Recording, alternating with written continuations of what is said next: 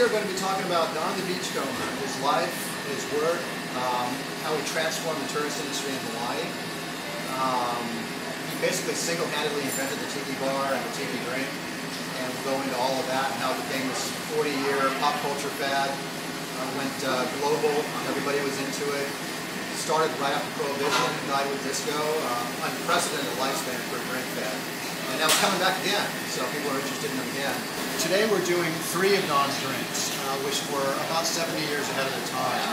Just brilliant craft cocktails. We're doing Don's Special Reserve Daiquiri, which is not just lime, sugar, and rum like a typical daiquiris. Lime, passion fruit syrup, honey, and aged. Don used a 30-year rum, we're going to use a 12-year rum, mixed with a dry white rum to dry it all out.